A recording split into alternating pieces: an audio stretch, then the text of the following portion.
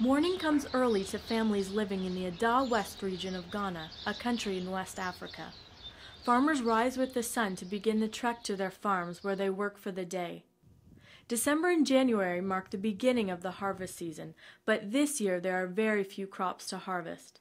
We have low production this year in our country because of this low rainfall. Between March and September, the region usually experiences its heaviest rainfall. But this year it rained only 4 days, turning the fertile soil into sand and destroying most of the crops. Theo Bako and his family left the village last year because they couldn't earn enough farming.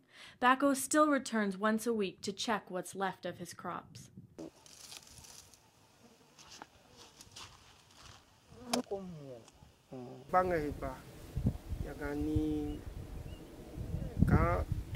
There are not a lot of rain falling here, so it lets the tomatoes did not get enough water to produce the tomatoes for them to harvest well.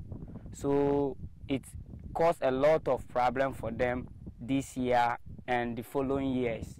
Tomatoes, watermelon, and peppers are usually cash crops in this region, but without rain they struggle to grow and often just wilt.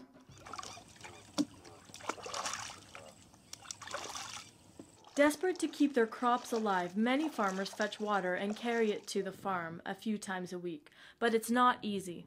Families who depend on farm income have been forced to find other ways to make ends meet. What they normally do in the village is that they cut down trees and bring out a charcoal. So with that, most of the people get some few monies from it and they use it to cater for their families. Other families travel to nearby lagoons to mine salt or try to raise animals, but that's risky because so many animals die of disease.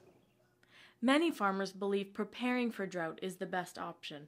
We need a heavy dam which could hold a maximum volume of water for the whole year round, so that we'll base on that particular dam for irrigational purposes to enhance or to boost the production in our country. Mercy Tuga represents the district's parliament. She agrees that irrigation is needed and it will take the help of a non-governmental organization.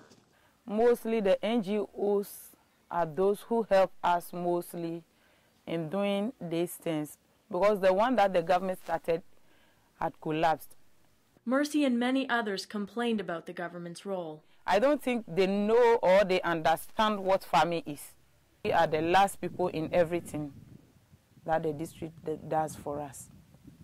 Gideon Trosam is a high school student in the Volta region of Ghana, but his family farms in the village. So this year it's difficult for our parents to do the farm because there's no enough rain for us to farm. So they don't get enough money to pay for our school fees. Gideon, along with many young people, has to find work to pay school fees. As young I am, I didn't supposed to pay my school fees, but due to that circumstance, I have to work so I'll get some money and pay for my school fees because my parents cannot provide me all.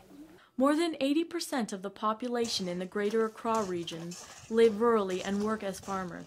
With no rain, many people are moving to the urban centers for jobs. People expect newly elected President John Mahama to recognize the hard work of farmers and offer more support.